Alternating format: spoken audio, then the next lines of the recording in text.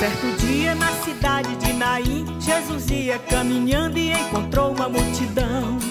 Ali se ouvia era choros e lamentos, e uma viúva chorando e o filho morto no caixão. Jesus chegou e disse pra mulher: não chores. Todo o povo ali parou e lhe prestaram atenção. Jesus falou com grande autoridade, disse: mancebo, levante. O moço pulou no chão. É assim que Deus faz com todo aquele que crê.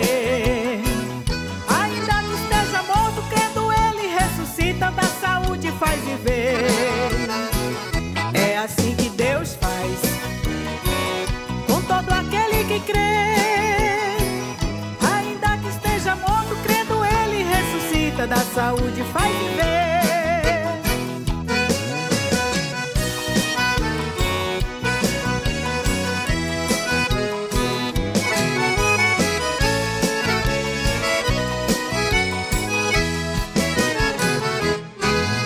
Betânia, outro fato aconteceu com uma família humilde quando seu irmão morreu.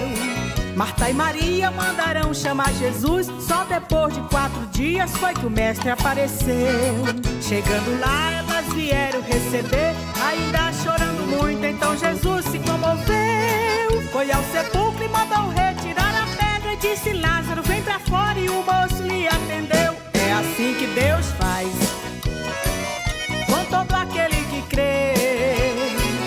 Ainda que esteja morto, crendo ele ressuscita, da saúde faz viver.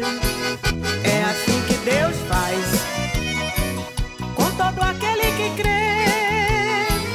Ainda que esteja morto, crendo ele ressuscita, da saúde faz viver.